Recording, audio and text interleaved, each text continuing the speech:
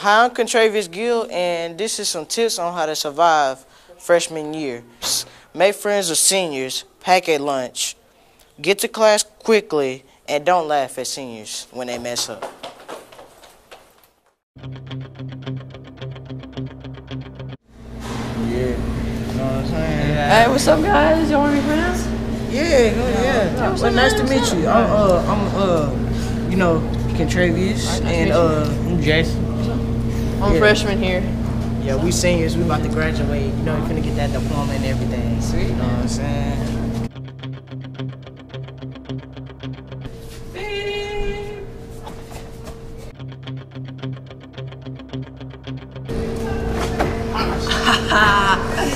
You're stupid. Hey, you gonna be laughing. What you laughing at? What are you laughing at? Don't laugh at him. He's a senior. I mean, you're a freshman. You fresh meat. No. See me? Hello, I'm Ethan, and I'm in DAWG TV. We're going to interview Mr. Jones about how to survive a freshman year. These are our ideas of what we think you should do to survive. Make friends with seniors, get to class quickly, and don't laugh at seniors. What do you think about this, Mr. Jones? I do agree with the making friends with upperclassmen. I think it was one that's on my list. It's very important, even if it's you're holding that way too close to my mouth. Even if it's just one upperclassman, you have somebody that can show you the ropes. Specifically, you want to find somebody that has a car that can drive you to school. Some things I have on my list. This is what I did to survive freshman year. Buy your lunch. Don't bring your lunch. The cool kids buy their lunch. Make friends with an upperclassman. We got that one. Use your locker. Now, let me explain this one, okay? I don't mean go to your locker every period.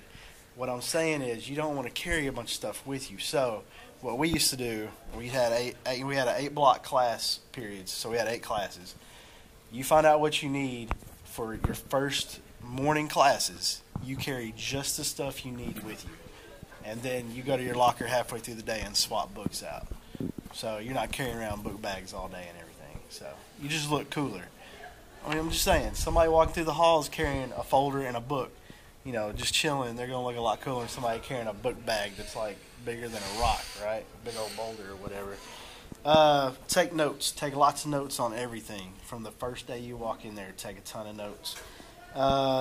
Walk like you own the place. The best advice I can give you is when you're walking through the halls, keep your head up and look like you own the joint.